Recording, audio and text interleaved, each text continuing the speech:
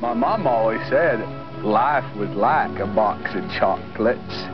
You never know what you're gonna get. A sample of simple wisdom from Forrest Gump, the unlikely hero played by actor Tom Hanks in the box office smash of summer '94. Who in the hell is that? And there's Forrest Gump, Coach. Just a local idiot. Forrest Gump is the story of a slow-witted boy backed by his loving mother.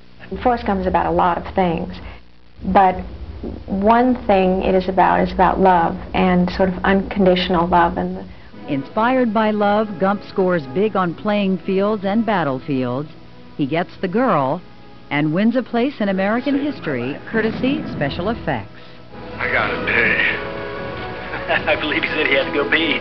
Everyone seems to have a different moment in the movie that they relate to. He understands his place in the universe better than any of us do, I'll tell you that.